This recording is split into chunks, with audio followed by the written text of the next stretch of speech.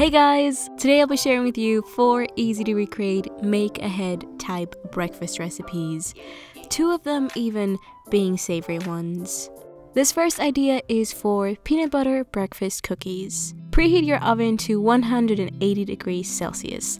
To a large mixing bowl, add all the dry ingredients and mix them together. Small cut oats, ground almonds, salt, baking powder, semi-ground flax seeds, cinnamon, and sunflower seeds. In a separate small bowl, combine natural peanut butter, or just regular peanut butter, melted coconut oil, and liquid sweetener of choice. Also vanilla. Combine the wet and the dry. I first use a spatula, then switch to my hands. Once it looks something like this, like wet granola, add any other fillings you like.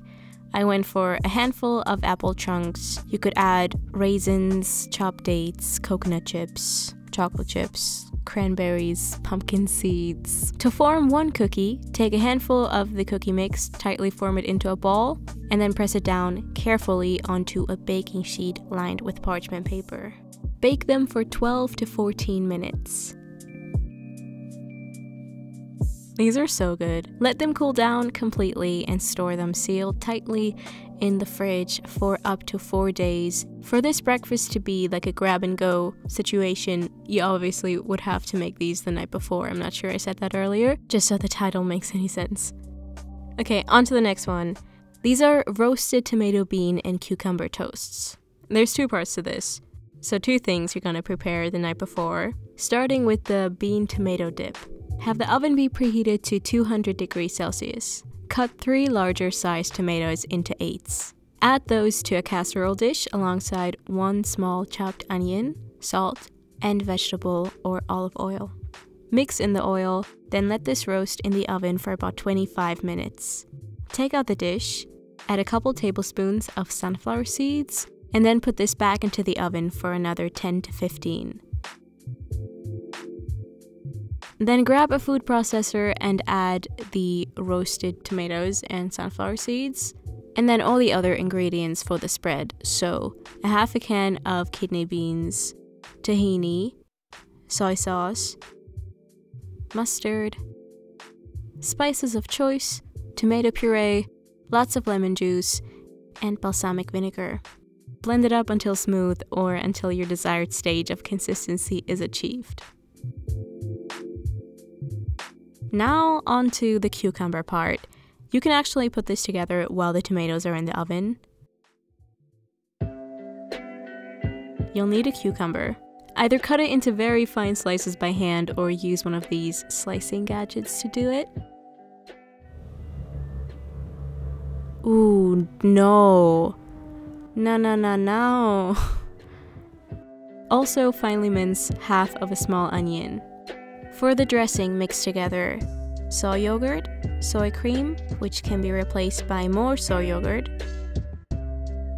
white wine vinegar, spices of choice, and soy sauce. Add this to the cucumber and onion. Mix it all together. Transfer all this to a jar. Place it into the fridge next to the tomato spread, and then it'll both be there for you when you want to make breakfast. This bean sauce also tastes super nice if you reheat it and have it in like a rice and veggie tofu bowl or with potatoes and greens. So many options. I've been wanting to make my own vegan feta for the longest time. This next recipe is not gonna be that. I intended to make vegan feta, but ended up with yet another tasty tofu cream cheese variation that I needed to share with the world. Add the following ingredients to your food processor. The juice of 1 lemon, 1 200-gram block of firm plain tofu,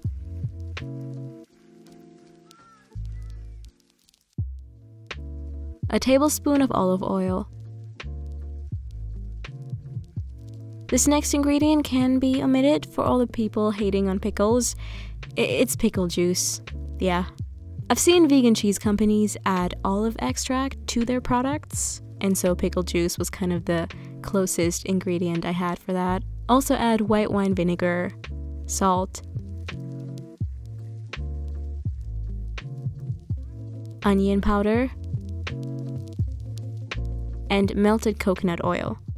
Blend until smooth, scraping on the sides a few times. Taste test and adjust the flavor. Transfer this to a glass jar. I used some lunchbox, but I would recommend to go with glass instead. Smooth out the top and put this into the fridge overnight.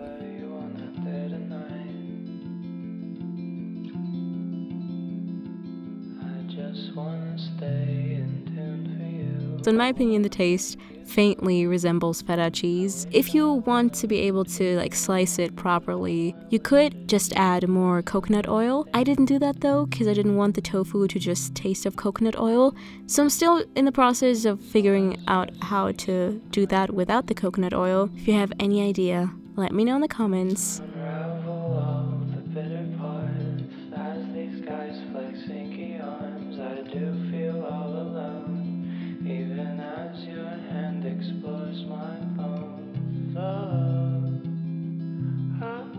For this last and final recipe, we're making baked chocolate oatmeal, or alternate title, healthier breakfast brownies.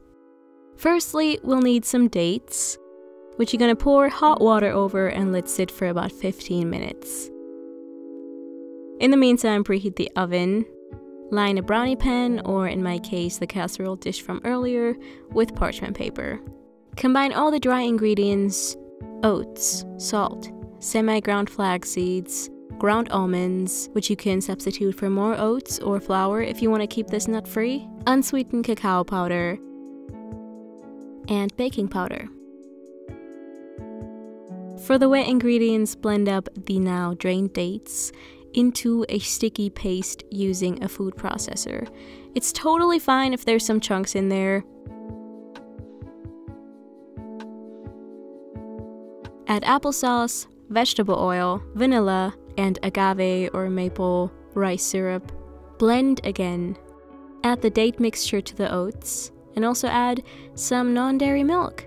I didn't add the milk before because I wanted to see how much liquid the mix needed. Feel free to add it in earlier. Then add the contents to the baking pan. Smooth out the top. And if you wish, add some toppings of choice. Kind of press them into the mixture a little bit, and then bake this for about 30 minutes. Let it cool off for at least 20 minutes before cutting it into squares. Since you're probably gonna make this the night before anyway, you can just let it cool overnight. This is so yummy. It is handheld oatmeal, basically. It's great. Also, it makes for a delicious smoothie bowl topping, or you can crumble it into your muesli. Highly recommend. And that concludes today's breakfast ideas. If you choose to try any of these, it would be so cool if you could share it with me and the world over on Instagram. That's a really great way to support my channel next to watching the videos. So thank you so much. Oh, and hi to all the new people that have subscribed recently. I see you. Talk to y'all very soon. Bye.